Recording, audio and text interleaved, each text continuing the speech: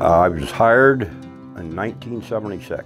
When I was a kid growing up, I was born right next to a sand and gravel plant, and I'd go there after school. Any chance I got, I went over and monkeyed around with the guys.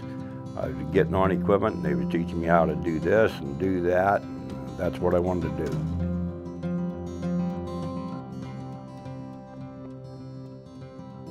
Super excited, ecstatic, I really was. I knew that was something I wanted to do in life.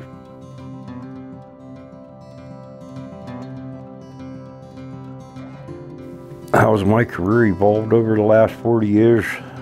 Safety. It's all about the safety. I've never been injured. I've never injured anybody that I've been around. And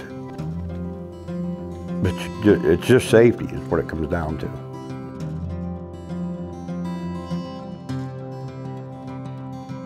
My favorite project that I did working for IA is rebuilding the Garland plant from bottom up, using equipment to set machinery in place that we needed.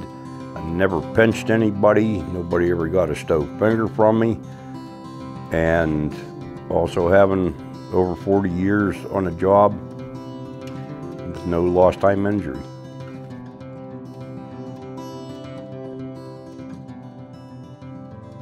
More safety initiatives brought to each person individually, and if we see a man doing something wrong, we let them know. They let me know if I'm doing something wrong. Before you did things, it didn't matter as long as you got done. The safety culture that we're into now and how it's evolved and everything, it's a much more better, safer place to work. The upper management has a lot to do with that.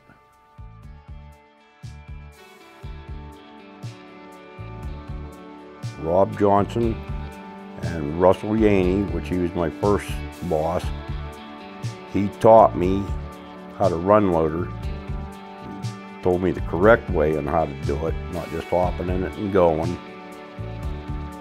Those two people have just been an influence over my life.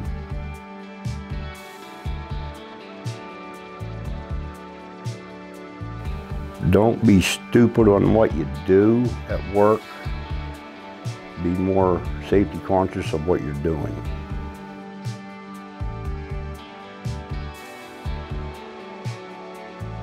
My proudest moment working for IA was when, over the years, over 40-some years, I've never had a lost time accident.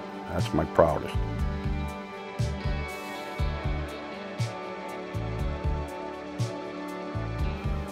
The safety. Because I get home every night to my wife, and that's who I want to get home to.